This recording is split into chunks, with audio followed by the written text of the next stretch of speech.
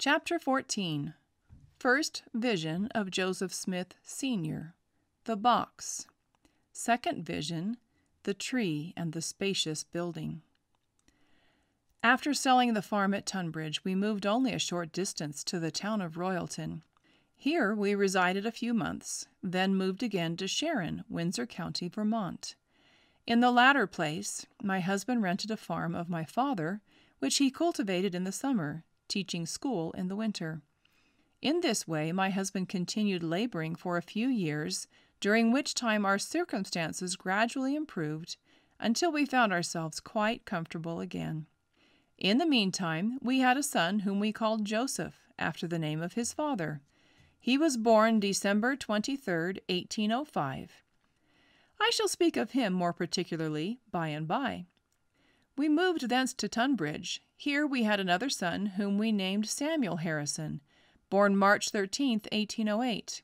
We lived in this place a short time, then moved to Royalton, where Ephraim was born March 13th, 1810. We continued here until we had another son, born March 13th, 1811, whom we called William. About this time my husband's mind became much excited upon the subject of religion. He would not subscribe to any particular system of faith, but contended for the ancient order, as established by our Lord and Savior Jesus Christ and his apostles. One night my husband retired to his bed in a very thoughtful state of mind, contemplating the situation of the Christian religion, or the confusion and discord that were extant. He soon fell into a sleep, and before waking had the following vision, which I shall relate in his own words, just as he told it to me the next morning. I seemed to be traveling in an open, barren field, and as I was traveling, I turned my eyes towards the east, the west, the north, and the south, but could see nothing save dead, fallen timber. Not a vestige of life, either animal or vegetable, could be seen. Besides, to render the scene still more dreary, the most death-like silence prevailed. No sound of anything animate could be heard in all the field. I was alone in this gloomy desert, with the exception of an attendant spirit, who kept constantly by my side. Of him I inquired the meaning of what I saw, and why I was thus traveling in such a dismal place. He answered thus: "This field is the world, which now lieth inanimate and dumb, in regard to the true religion or plan of salvation.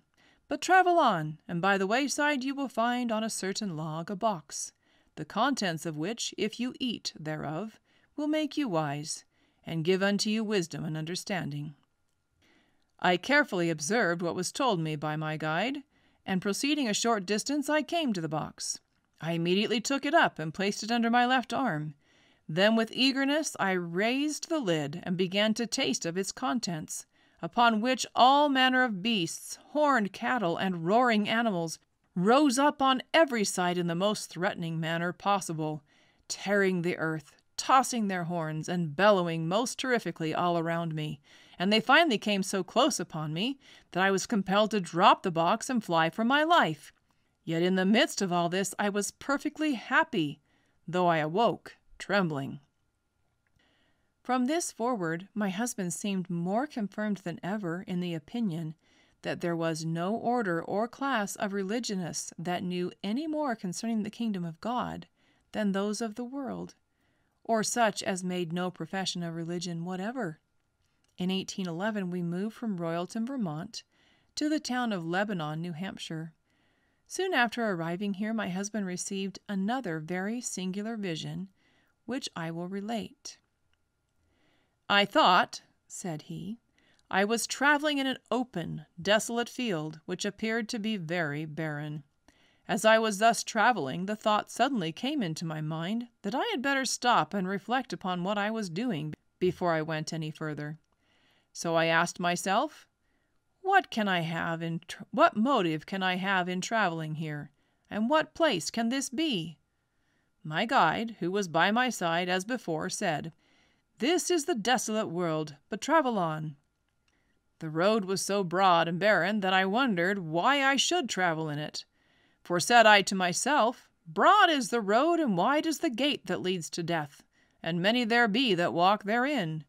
But narrow is the way, and strait is the gate that leads to everlasting life, and few there be that go in thereat. Traveling a short distance further, I came to a narrow path. This path I entered, and when I had traveled a little way in it, I beheld a beautiful stream of water which ran from the east to the west. Of this stream I could see neither the source nor yet the mouth, but as far as my eyes could extend, I could see a rope running along the bank of it, about as high as a man could reach, and beyond me was a low but very pleasant valley, in which stood a tree such as I had never seen before. It was exceedingly handsome, insomuch that I looked upon it with wonder and admiration. Its beautiful branches spread themselves somewhat like an umbrella, and it bore a kind of fruit, in shape much like a chestnut burr, and as white as snow, or if possible, whiter.